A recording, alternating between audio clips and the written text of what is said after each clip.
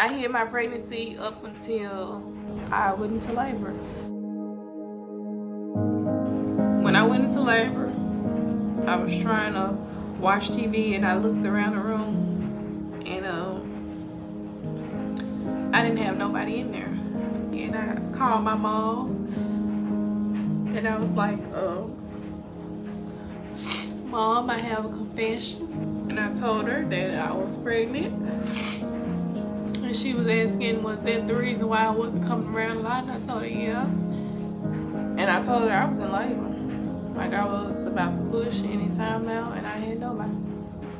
Her, my cousin, my sister, and my sister's husband came to the hospital as support. So that made me feel a lot better.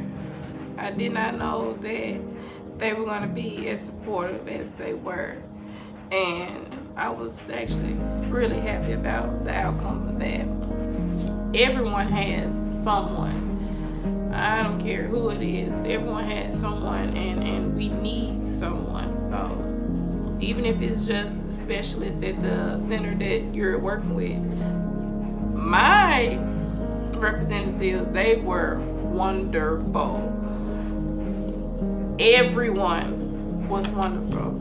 Miss Katie, she was definitely one of those people that pushed me to finding support, and she was telling me that having support would make me feel a lot better in the process, and I took her advice and it definitely did make me feel a lot better. A lot of times we say that we're independent and we can do it alone, but in actuality a process like this, it's really hard to do it alone. Like you need a shoulder to cry on, you need an ear to speak into from time to time and just kind of let your feelings roll out.